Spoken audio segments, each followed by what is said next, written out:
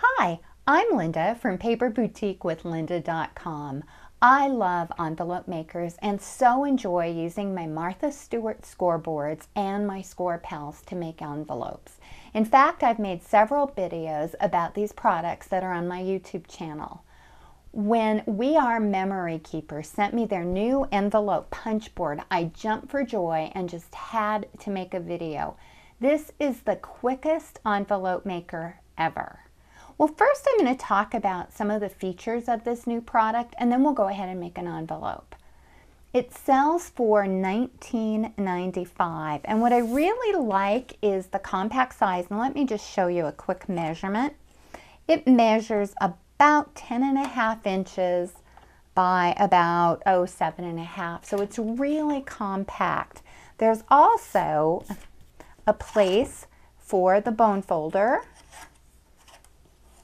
and you just store it in there. The nice thing is there are directions on the front. Let me move this up just a little. There are directions on the front, and there's also what we call a reverse punch. And I'm going to hold it up, and here's the reverse punch. The nice thing about the reverse punch, I'll show you how it works with an envelope, but you can use it as a corner rounder by just inserting the paper right in there and punching it, and it makes a perfect corner rounder. So I'm hoping you can see that it doubles as a corner rounder. Well, before we make an envelope, there are a few things I want to keep in mind about this new product. I didn't try all of the sizes listed on the board. I'm going to be demonstrating the most common size, and that is an A2 envelope, which fits a 4 1/4 by a 5.5 inch card.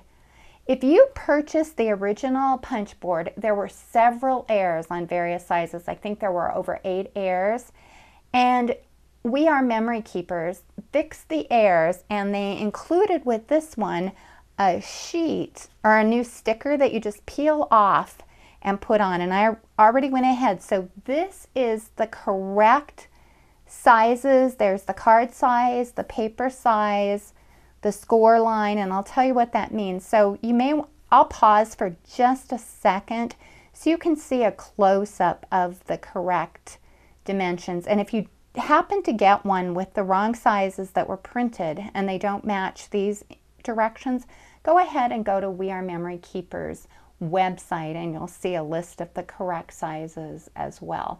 So I wanted to make sure that you knew about this. The other thing I wanted to tell you is when I first saw the A2 size listed here, and it says 4.5 by 5.5 A2. And I thought, oh my goodness, there's an error. So I contacted We Are Memory Keepers, and they said they designed this envelope punch based on 1/2 inch increments. So the specialty card sizes like the A2 and the A6, etc., are based on the envelope size that is the closest fit. And we'll make that particular size. I'm going to go ahead and make it, but I just wanted you to be aware, and this is what will happen. This will be the 4 1/4 by 5.5 inch A2 card, and then this will be the envelope. Now it's a little bit larger, and I just wanted you to be aware. Some of you are fine with that. Others want an envelope that's more precise. So I wanted to make you aware of that. And then I'll show you after we finish this a 6 by 6 card. So the first thing you do with this fun paper punch, and I do love it, is you pick out your card size. And I'm going to go to this A2 size, which is 4.5 by 5.5, and I encourage you, if at all possible, that you view this video in HD quality. It'll be a little easier to see. And what it says here is to go ahead and cut your paper 8 1/8 by 8 1/8 and score at the 3 3/4 inch line. And accuracy is very important with this particular product. So what I did is I went ahead and cut this at 8 1/8 by 8 1/8. And then if you look here again for the A2, it says to score on the 3 3/4 inch line. And right here it says 3 3/4. And I'm going to pull out my bone folder And this is where you have to be very careful as well. There's a score line here, and if you line up your bone folder just right in here, you can kind of feel the line. And I just go ahead, and sometimes I'll actually start from this edge until you get a real feel for it. And I'm not sure that you can see that line. And then all you do, I'm hoping you're able to see that, is you'll line that line up with this little lever right here, and make sure that this lever, I'll point to it, is right in the middle of that line. And then you're going to punch it. And after you punch it, you're going to do the same thing. You're just going to score, and see, I came right out of that line. You don't want to score too deeply, it will tear it.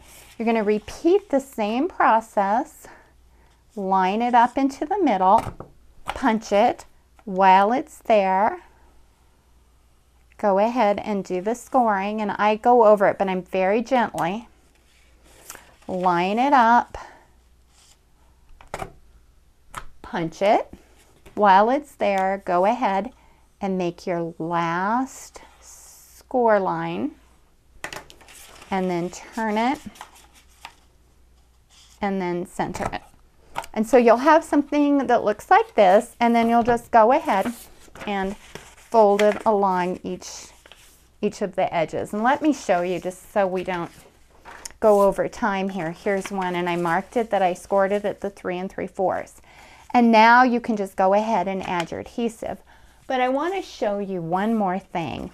Some people do not like this little edge here, and an easy trick that I do is I just use this as a straight edge. Hoping you can see that. I just line it up with the edge here and here, and then I just score it.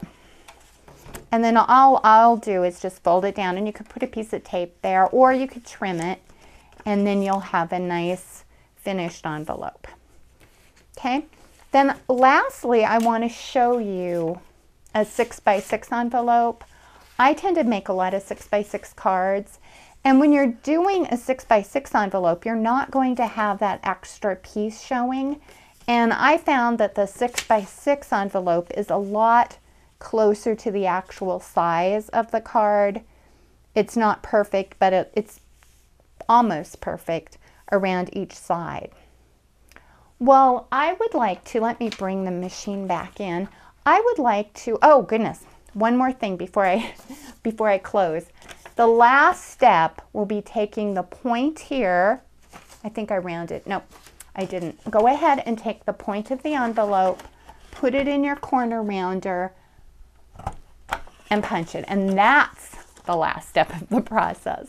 Well, I'd like to thank you for watching, and please visit me at paperboutiquewithlynda.com for more projects and ideas.